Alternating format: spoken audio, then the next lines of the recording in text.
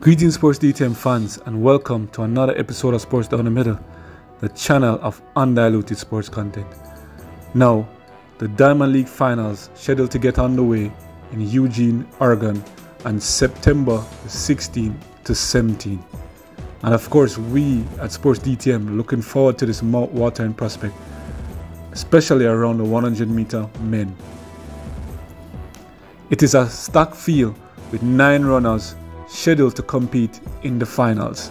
After looking at the current standings, we notice a few changes of the person who have made it to the finals. So the current standings and the top 8 persons for the 100 meters so far, Fred Curley lead the way with 29 points. He's done it with 4 races under his belt. Manyala, who also did it with 4 races under his belt with 28 points. Simbini, 4 races, 28 points. Ewan Blake, 6 races, 22 points. So Ewan Blake did a lot of running this season in the Diamond League circuit. Let's say Tobago, 3 races, 18 points. Kishane Thompson, 2 races, 11.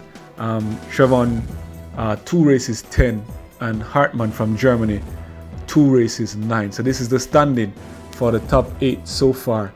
And as you will look, the other persons tied for 9 are Christian Coleman, 1 race, 8, and Noah Lyles, 1 race, 8. And Akeem Blake also tied with 9, at 9 position. He had done 2 races with 8 points. And Marvin Bracey tied at 9, 3 races, 8 points. So when you look at the persons who have qualified for the finals, you notice a little shake up there. Because for the starting list, remember, Noah Lyles was 9, Akeem Blake was 9, Christian Coleman was 9, Marvin Bracey was 9. But all of those runners made it to the Diamond League finals. Alright, so even though they weren't in the top 8, or 3 runners tied at 9, they made it at the expense of Fred Curley, Trayvon Bromell, and Simbini. So let me repeat, Fred Curley, Simbini, and Trayvon Bromell, even though finishing the top 8, were replaced by Christian Coleman, Noah Lyles, and the Jamaican Akeem Blake. Nonetheless, there are 3 Jamaicans in these finals: Akeem Blake, Ewan Blake, and Kishane Thompson versus 3 strong American runners: Marvin Bracey, Christian Coleman, and the flamboyant runner, the world champion in the 100 meter, Noah Lyles.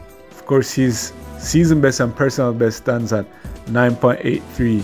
He will be considered as one of the favorite to get that Diamond League trophy and win that $30,000. Now, who you guys have finishing second and claiming that second prize of $12,000, and the minor place is third of $7,000 and fourth of $4,000? Who you guys have? It's Jamaica versus USA again in 100 meter, but you have other strong persons in it. What say you with, let's say, Tobago? What can he do? Running a personal best and a season best of 9.88 seconds. What kind of form is he in? Will he play upset? And Omanyala of Kenya, who so far has been losing a lot of races, losing to Oblique Seville. There's no Oblique Seville in this race, but he has to contend with 3 strong Jamaicans: Akeem Blake, Ewan Blake, and Kishane Thompson. Will he have what it takes to beat the field, beat the Jamaicans and the US runner, as well as his African compatriot, let's say Tobago? Does he have what it takes? And what are your bets on Noah Lyles? Will he be able to dismantle the field and win that $30,000 comfortably? Leave all of that in the comment section below. And don't forget to like, share, and subscribe.